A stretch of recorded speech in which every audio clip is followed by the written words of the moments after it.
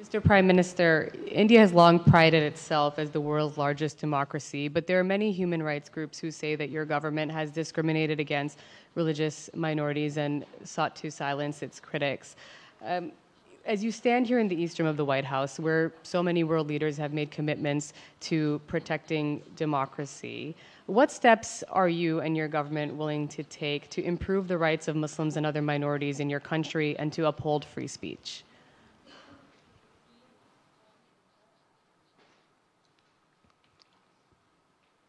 मुझे आश्चर्य हो रहा है कि आप कह रहे हैं कि लोग कहते हैं नहीं, भारत डेमोक्रेसी है।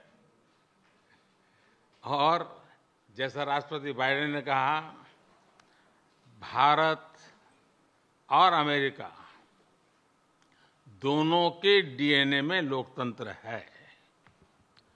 लोकतंत्र हमारा स्पिरिट है, लोकतंत्र हमारी रगों में है, लोकतंत्र को हम जीते हैं और हमारे पूर्वजों ने उसको शब्दों में ढाला है संविधान के रूप में।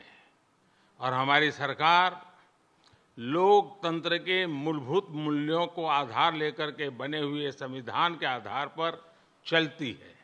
और हमारा संविधान और हमारी सरकार, और हमने सिद्ध किया है डेमोक्रेसी कैन डिलीवर। और जब मैं डिलीवर कहता हूं तब कास्ट, क्रीड, रिलीजन, जेंडर, किसी भी भेदभाव को वहां जगह नहीं होती है।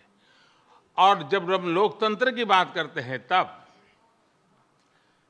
अगर ह्यूमन वैल्यूज नहीं है, ह्यूमैनिटी नहीं है, ह्यूमन राइट्स नहीं है, फिर तो वो डेमोक्रेसी है ही नहीं। और इसलिए जब आप डेमोक्रेसी कहते हैं, जब डेमोक्रेसी को स्वीकार करते हैं और जब हम डेमोक्रेसी को लेकर के जीते हैं, तब डिस्क्रिमिनेशन का कोई सवाल ही नहीं उठता है। और इसलिए भारत सबका साथ, सबका विकास, सबका विश्वास, सबका प्रयास, उन मूलभूत सिद्धांतों को लेकर के, और इसलिए हम चलते हैं। भारत में सरकार के जो बेनिफिट्स हैं वो एक्सेस टू ऑल है, जो भी उसके हकदार हैं उन सबको मिलते हैं।